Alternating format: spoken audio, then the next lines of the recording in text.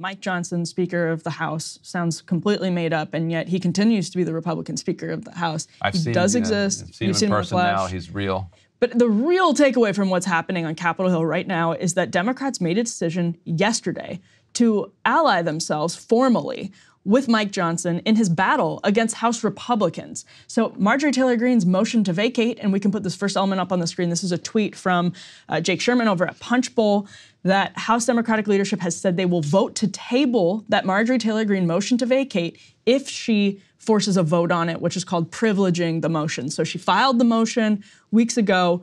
Thomas Massey signed on to it after the Ukraine uniparty vote, foreign aid vote that we talked about last week. And speaking of Thomas Massey, we can put the next element up on the screen. He tweeted yesterday at Representative Jeffries and Speaker Johnson, not sure who's in charge, so asking both of you, are you still working together to eliminate the motion to vacate so you can share power forever? This was in response to a Mike Johnson tweet on April 18th, talking about how many people, to borrow a phrase from Trump, many people have been encouraging him to endorse a new rule to raise the threshold on the motion to vacate. Super quick primer on the motion to vacate. It sounds like a technical parliamentary procedure term. What it actually means is that it existed in Congress until Nancy Pelosi took it away after watching what happened to John Boehner. We've somehow managed now to talk about John Boehner twice in this show in 2024. But John Boehner was...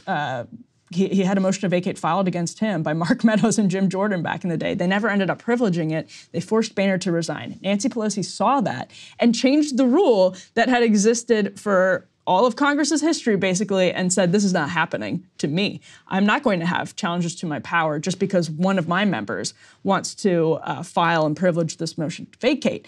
So what Hakeem Jeffries, Nancy Pelosi's successor, is doing right now is saying, we're saving Mike Johnson's ass because if Marjorie Taylor Greene forces this motion to vacate, it privileges it and gets a vote, and I'm out of here, or that Johnson is out of here, we'd rather have Mike Johnson in power.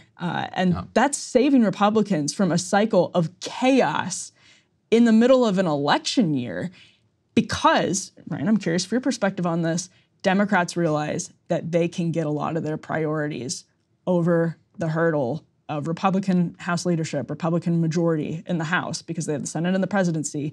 They feel like they can get probably a lot of earmarking, pork type stuff out of funding bills. FAA is coming up, farm bills coming up in the future by aligning themselves with Mike Johnson now. And I think you have to presume that there was some type of an arrangement when it came to passage of, they avoided a government shutdown. They funded the wars in Israel, Ukraine, Taiwan, and Democrats provided a lot of muscle for that. But Speaker Johnson had to go along and put it on the floor, and so you can imagine that this commitment from Hakeem Jeffries is not coming out of nowhere. That it comes out of those talks and that collaboration, that cooperation from before. I think that Democrats think, okay, yeah, chaos is fun. Like it's nice when Republicans are shooting at each other. And if you could have them, voting for Speaker again for a week or two, it makes them look like losers. But yeah, I think to your point, their priority was getting the wars funded, and so they'd rather have that than a marginal kind of political advantage.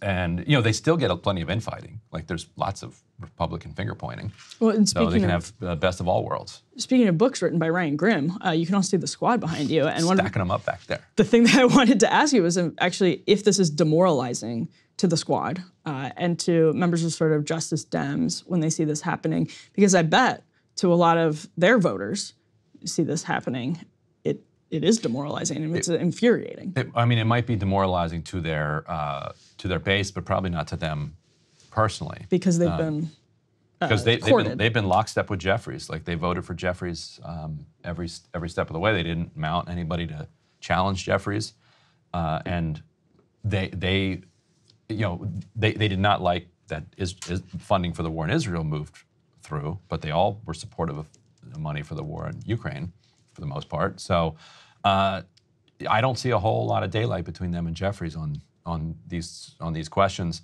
It deprives. Now the question would be: would Republicans bail out a Jeffries speakership in the future. No. You don't think so? No. Let him go down? Because I can just imagine Republican voters after that happened Wouldn't allow flooding it. town halls. It would be like Tea Party all over again. And Republicans are just, I think, kind of keyed into getting the different parliamentary machinations, probably post-Tea Party, because this was such a big deal with Boehner. And I just see like actually less of that on the left, that they pay really close attention to the different maneuvers that leadership uses to kind of screw over populists. But on the right, that's a pretty mainstream like hobby horse of people in the conservative movement, is following what's happening in the sort of like meat grinder on Capitol Hill. So I think people would be pretty furious about that.